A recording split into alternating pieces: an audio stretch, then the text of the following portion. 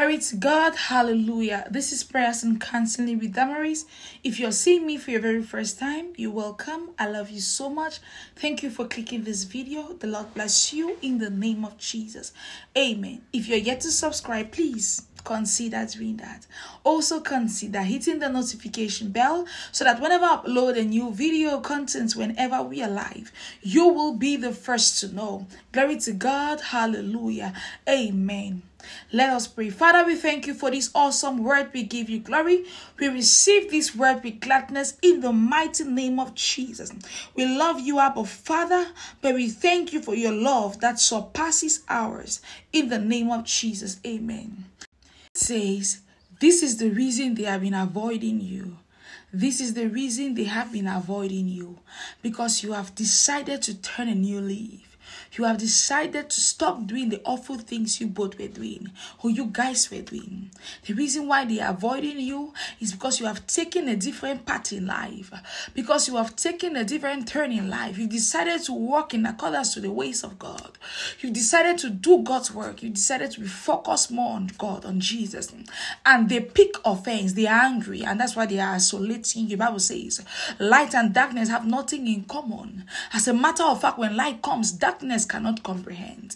So because you are present around them and you are a changed person, your being around them is making them feel uncomfortable. So it's either they repent or they run. And that is why they are shifting from you. That is why they are avoiding you. And so you don't need to be worried. You don't need to fear. You don't need to cry. You don't need to pray anymore. The reason why they are running from you is because you have chosen a different path, the path of life. You have chosen the path of life. You have chosen the path of life. And that is amazing. It doesn't matter what you did in the past. The Bible says in Romans, it says, therefore there is no condemnation for those that are in Christ Jesus, who walk not after the flesh, but after the Spirit. God says that is the only reason why they are isolating you, avoiding you, because you turned a new leaf. And that is amazing. You are going to reap the fruit of your labor. You are going to reap the fruit of this decision you have made. And they are going to come back and say, I want to know what you know. I want to serve that your God. But I pray it's not too late for them. In the name of Jesus, amen. So now the Lord bless you. The Lord keep you. The Lord cause his face to shine upon you. The Lord be gracious to you. The Lord give you peace. The shalom of the Lord, nothing missing, nothing broken. I love you, but Jesus loves you more. Amen. I give you one bonus before I go. When you decide to change your ways, God is going to secede you from people.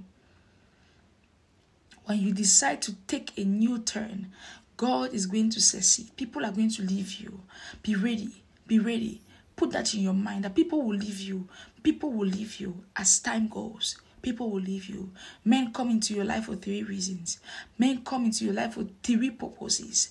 For a lesson, a season, and for a reason. And when that is done, they will go. They will go. Or if they're not able to accomplish what they came for, they will go. Let them go. Amen.